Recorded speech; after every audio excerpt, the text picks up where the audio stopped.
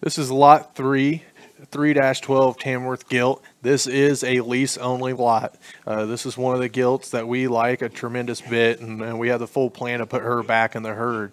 You know, if you listen to the litter description, you're going to see what power of a pedigree is behind her and understand why this is one we want to hold on to. This is one that's a little bit of a younger gilt, and is going to be one that you can push on to your state fair, or if you want to go to the, you know, some of those Indiana stock shows later in August. There's a lot of potential here. She can do a lot of things throughout the summer, whether you're going to be going to county fair, Louisville, Springfield, whatever your goal is, this one's going to get it done for you. Grandpa, what are your thoughts? Well, this is a young gilt. It's about as good as you can get. I just love the levels up top, and there she is, really spread out, wide underneath, thick, long-necked, really an outstanding gilt.